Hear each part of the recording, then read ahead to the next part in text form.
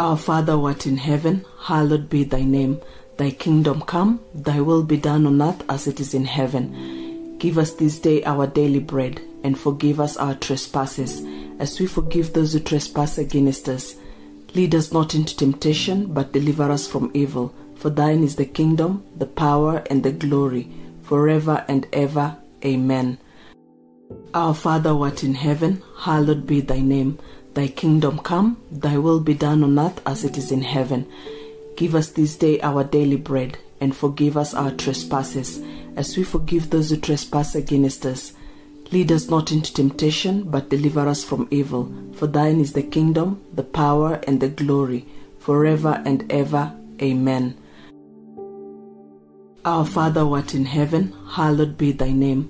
Thy kingdom come, thy will be done on earth as it is in heaven. Give us this day our daily bread, and forgive us our trespasses, as we forgive those who trespass against us. Lead us not into temptation, but deliver us from evil. For thine is the kingdom, the power, and the glory, forever and ever. Amen. Day 22. Pray for His Fatherhood. Fathers, do not provoke your children to anger, but bring them up in the discipline and instruction of the Lord. Ephesians chapter 6 verse 4. Lord, I pray for my husband's fatherhood. I pray that he will not exasperate our children, but will lovingly train and instruct them in the admonition of God.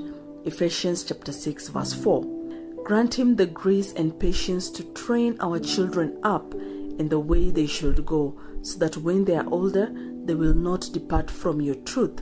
Proverbs chapter 22 verse 6. Help him to look to you as his heavenly Father, that he may gain wisdom and guidance to become a godly father. Amen. Daily generational prayer of blessing for you and your husband. May the Lord bless you and show himself real to you. May the Lord keep you and put a hedge of protection around you. May the Lord make his face shine on you and light your life with the fullness of his glorious character. May the Lord be gracious to you and show his saving power to you. May the Lord lift up his countenance on you and show how pleased he is with you. May the Lord give you his peace and bring you his wholeness. May you grow deeper in love with each passing day as you grow deeper in the knowledge of our Lord Jesus Christ. May your marriage fulfill the purpose that God intended it to.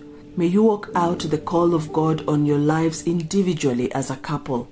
May your children, finances, and your endeavors be blessed by God and bring him glory and honor.